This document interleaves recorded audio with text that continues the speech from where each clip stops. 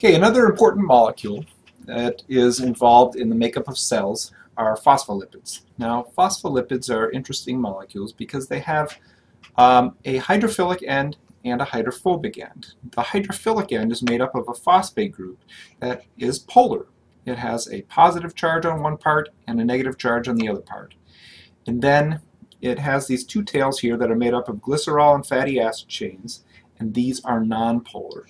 So the polar head, and again, polar molecules tend to work very well with water because they can fit themselves within the lattice structure of the polar water molecules. So the polar phosphate end will have the positive side of it nestle up to an oxygen and the negative side of it nestle up to the hydrogen end, and it will fit itself within the lattice structure of the water. But the glycerol and fatty acid chains are nonpolar and will not fit into the water structure at all and will hence be repelled by it.